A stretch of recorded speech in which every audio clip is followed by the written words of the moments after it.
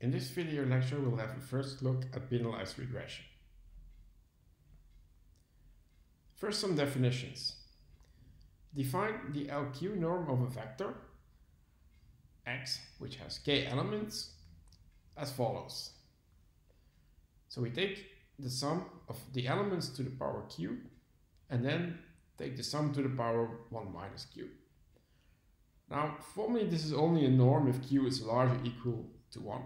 If q is smaller or equal to 1, then the triangle inequality is not satisfied, but we can still define a quantity also for q smaller than 1. And note that we can calculate it, of course, for any q also smaller than 1. Now we're going to also add q equal to infinity, where q equal to infinity is a subnorm, meaning it's the largest value of the elements of xj. Right, so if k is finite, of course, then we can also just state it as the maximum. Now, by writing a norm to the power q norm to the power q, we actually just get, of course, the sum of the xj to the power q.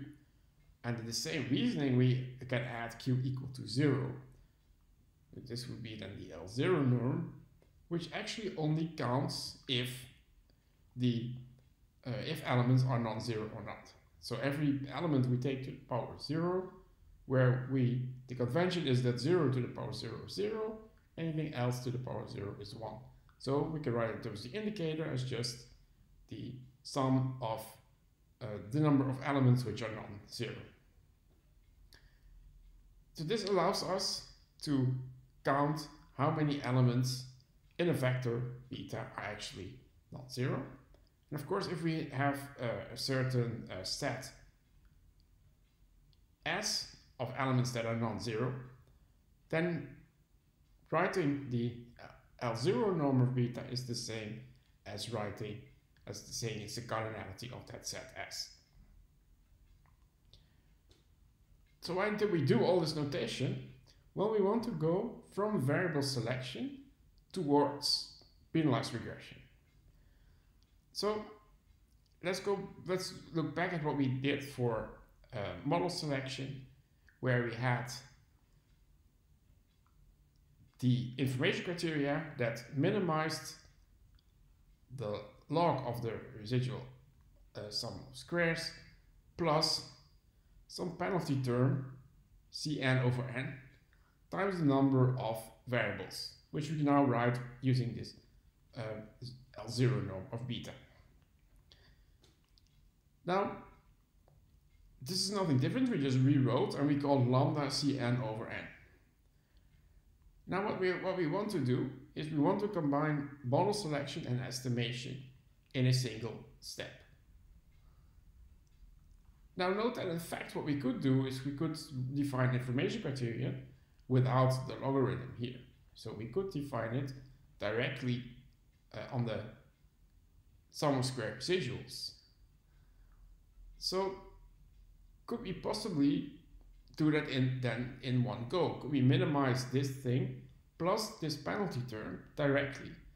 So what we did before was we looked at all sets S, including or excluding certain variables in our model, and based on that we then looked at which of all of these models gave us the lowest value for the information criterion.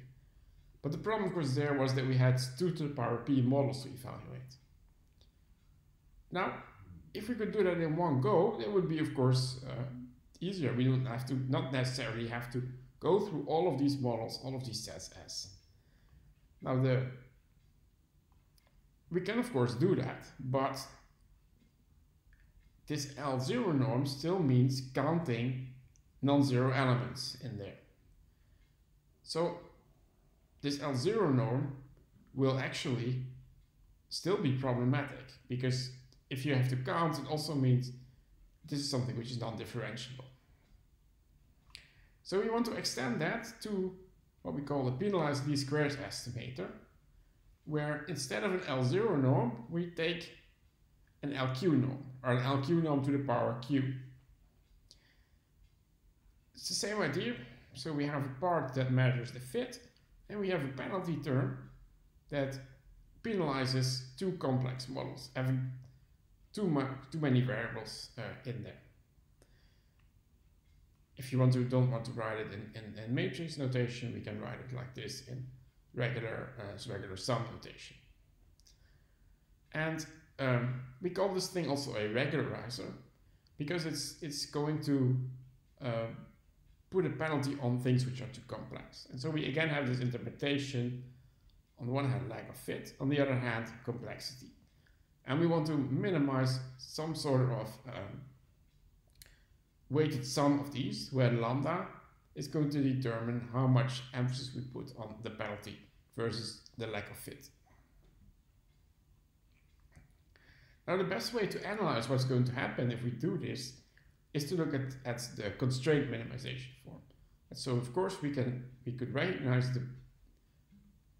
this expression here as the Lagrangian of a constraint minimization problem, where our objective function is just the usual least squares, but we have a constraint saying that the LQ norm to the power q of beta has to be smaller or equal to m, where m is some constant and how large it is will depend on how large lambda is.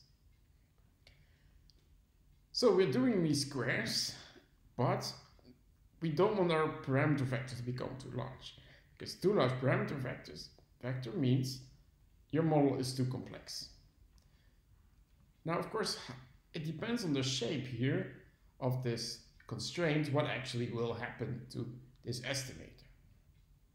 So let's take p equal to 2, because there we can write things out explicitly, and we can write out the residual sum of squares for two variables, while the constraint has this form. And now what we can do is we can plot contour lines. So we take a certain value c and then plot all betas for which the residual sum of squares has the same value c. So if we optimize it, the least squares solution, there's of course only one single point which has that value, but if we then make the residual sum of squares larger, we get these contour lines for different values of c. And then we can see where actually our contour lines hit our constraint. So let's first take q equal 2. So let me go back one slide. We get here beta 1 squared plus beta 2 squared small equal to m. So this of course then is actually the area of a circle. So you can see the constraint here in this red circle. We see the least square solution here. So this one value for beta 1, beta 2 gives us the optimum value for least squares. Now we also see that this is outside of the constraint. So this would not be a solution to our constraint minimization problem. Then we move away from the optimum. So we look at these contour lines and we start moving away until we hit here. We are tangent to the constraint. We don't have to go any further, of course, because that would mean actually worsening the residual sum of squares while you already satisfy the constraint. So our solution here will be at this point. Now let's look at q equal to 1.5. So you see that the circle is becoming a bit less round in a way. So it's becoming less of a circle, it's going more towards a square, but of course it isn't a square. And we see that, well, now our solution is here. Now, the interesting case comes when q is equal to 1. So here, our constraint is that the sum of the absolute values should be small equal to m. So this gives us this squared form here. And something interesting is happening here. Because we have these absolute values, we get sharp points here. We don't get non-differentiable points here on these edges. These come, of course, directly from the absolute value. So these points here mean that actually you can end up in exact zeros for some coefficients. And that is indeed what happens in this particular case. So again, our least square solution is here. we move away towards the constraint, and we see that we hit the constraint here exactly where beta 2 is 0. Now the only reason why this could happen is because we have these sharp points. So if you go back one, here for instance we don't have, here everything is differentiable. So the probability that you end up on exactly the axis is 0. Here this probability is larger than 0 simply because we have this non-differentiable point. Now if we go further, for q equal to a half here, we see that we are much more likely to end up on a point where some of these variables are 0, in this case where beta 2 is equal to 0. But we also see that our constraint region is not convex anymore, right? You can take a linear combination between 2 points and end up outside of your constraint. While here it's still convex for q equal to 1. And of course, larger than 1, everything is also convex. Now convexity is important because convexity allows us to have efficient algorithms to calculate the solution. So here we have the problem that we cannot move, if we move linear ways, we can actually go outside of the constraint, which makes optimization problematic. So what we have is that if q is larger than 1, we are moving towards 0 because we are moving towards the constraint, which is centered at 0. So we're shrinking towards 0, but will not end up with any coefficients being exactly equal to 0. On the other hand, if q is smaller or equal to 1, we're not only shrinking towards 0, but we're also doing variable selection because we end up with a positive probability of setting some coefficients exactly equal to 0. So from that perspective, this seems a nicer approach. But on the other hand, as I also already mentioned, we want convexity, and we only have convexity if q is larger or equal to 1. Whereas we have concavity for q smaller than 1. And this is clearly a big problem because we cannot apply tools for convex optimization, which make our life much easier and get us much faster and more stable computational results. Well, so that's obviously means that q is equal to 1 is this one special case where we have both. We have variable selection and we have convexity. So this q equal to 1 is a special case, and this one is actually known as the lasso or the lasso, depending on how you want to pronounce it, which stands for least absolute shrinkage and selection operator, and was proposed in 1996 by Dipshirani. This is then of course the case that we will study in great detail. But first we go to q equal to 2, because for q equal to 2 we actually get very nice simple analytical solutions.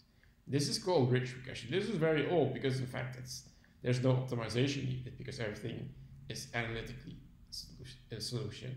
And this one already, q equal to 2, already can illustrate some of the things such as trading off variance and bias that underlie the idea of penalized regression. So we'll first study this, and then in the next lecture we'll start studying the lasso.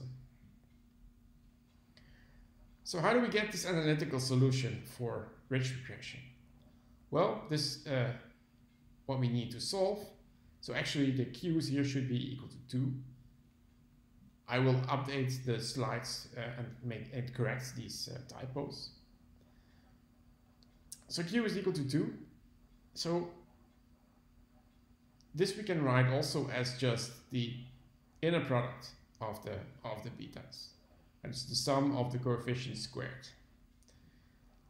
Well, this is of course a very standard problem. It's pretty much what we solve if we want to find the least squares estimator, except that now we have this term, this additional term here. Now I'm going to slightly rewrite stuff, so I'm going to work this part out, and then we'll see we get this expression here.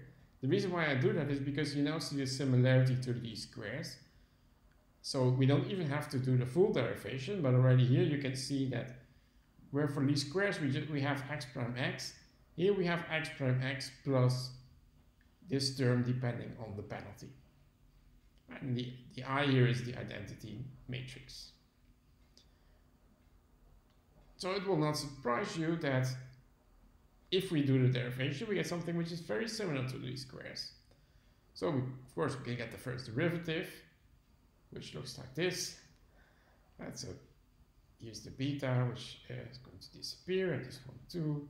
Then we get a 2 here, the square. And then we set it equal to 0 to solve. Well, as I said, instead of x prime x for least squares, we have now this additional penalty term. So our ridge regression looks like least squares, except that in the denominator we add something diagonal. Now, one of the nicest things about this is that it directly allows you to deal with high dimensionality. Note that if you would do least squares, you would get x prime x. But if p is larger or equal to n, x prime x is singular, because the columns are linear combinations of each other. So you cannot calculate x prime x inverse, it doesn't exist. The matrix is not invertible. Now the nice thing is that if you add this diagonal term, which depends on this lambda, this will always be invertible for any lambda larger than 0. So we can have a quick look at why this is the case. So this is a bit of linear algebra. Remember, for a singular matrix x prime x, a symmetric matrix, the minimum eigenvalue is equal to 0. Now, what is the minimum eigenvalue then of this thing, which is of course still a symmetric matrix? Well, remember the definition of eigenvalues and eigenvectors. Take a matrix A, then it has its eigenvalue and eigenvector are such that if we multiply A by the eigenvector V, it's equal to mu times V. So we know that for the matrix x prime x, one of the values for which this is true is actually 0, and all the other ones, other mu's, are larger than 0. Now consider adding something to the matrix, lambda times the identity matrix. The n of course doesn't matter, so I've sort of absorbed that here in my lambda.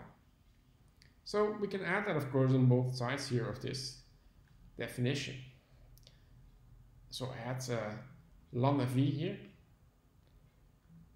add lambda v here, and then of course this thing turns out to be a plus lambda I times v.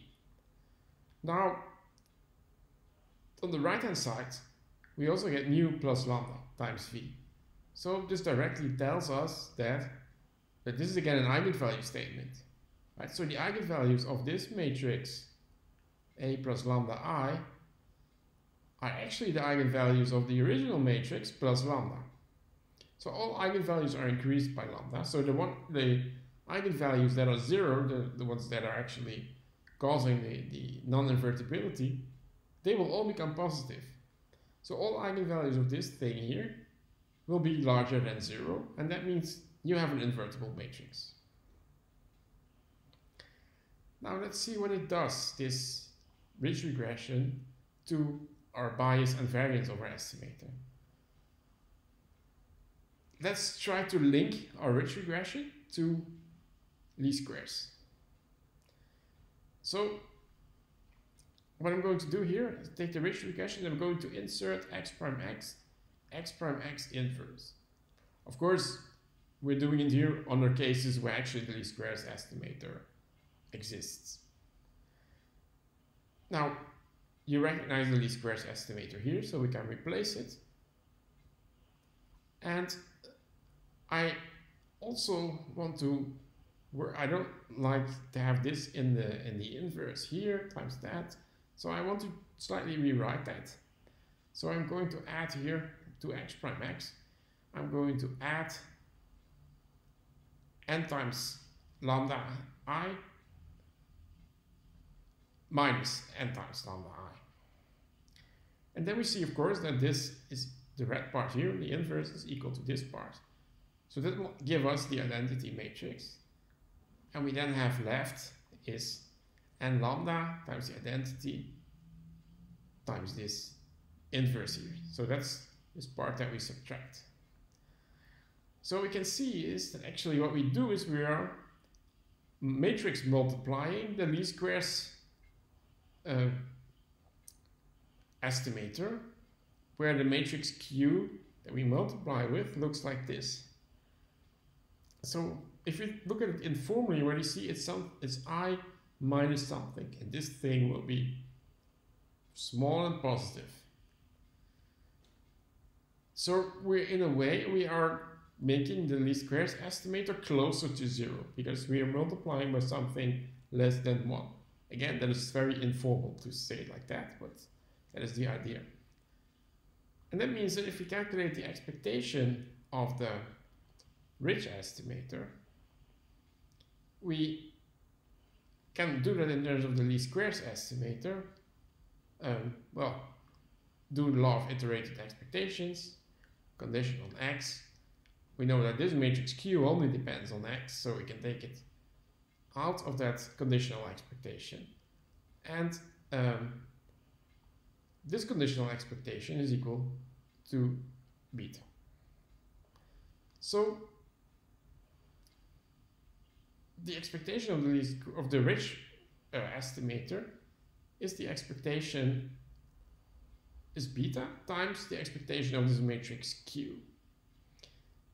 Now, as I already said informally, this matrix Q is something smaller than 1. If you want to say it a bit more formally, you can actually say that it's of a smaller order than the identity in terms of positive definiteness. So the ridge estimator multiplying beta with something smaller than 1 is going to be biased towards 0. And this of course makes sense because it exactly matches what we saw in the graphic representation. So that's not good, you might think, but as I already mentioned, we might actually gain stuff by allowing for more bias, if that means our variance becomes less. So we can also do a similar argument for the variance, where we look at the variance of the ridge estimator, again, writing it in terms of the least squares estimator. And so we now have the variance of the least squares estimator multiplied, pre and post multiplied by this matrix Q, which is smaller than 1. Right? So the identity minus Q is positive semi-definite. And that makes this whole thing smaller than the variance of the least squares estimator. So we're going to, by the same operation, we're going to reduce the variance of our estimator. So we are trading bias, but we're actually getting lower variance. And of course, depending on how we do that, it might actually lead to a lower overall MSE. And so this very simple ridge estimator can actually already handle high dimensionality and do so in a much better way than least squares. Provided even least squares you can actually calculate, right? So if p is larger than n, you cannot even do least squares. Now, this is not optimal, of course, because we're doing sort of brute force approach. So we're not selecting variables, we're just pushing everything towards 0, and that makes, of course, the limitation makes it have quite some limitations in practice. You might actually be better off if you did variable selection, because then you would have to shrink less towards 0. And this is exactly what the lasso is doing. And so this will be analyzed in the next video.